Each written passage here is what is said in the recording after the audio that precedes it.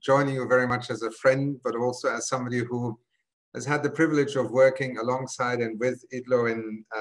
previous capacities, and certainly continue to do so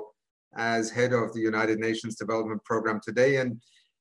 particularly pleased to join you on this occasion because with your new strategic plan, Jan, you and all those who count themselves in the constituency of the idea of IDLO, I think see both the urgency and the perspective with which the rule of law and justice and access to justice, people's access to justice, is by no means something that we should take either for granted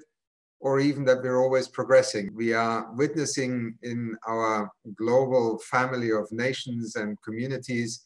not only COVID-19 with all its multidimensional implications, health, social, economic,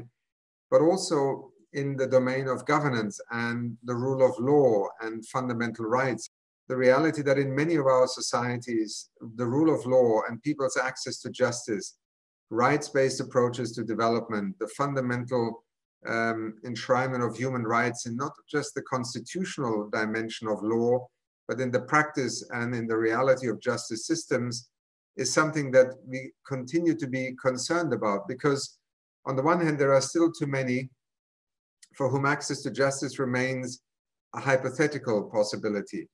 It might have to do with your economic status,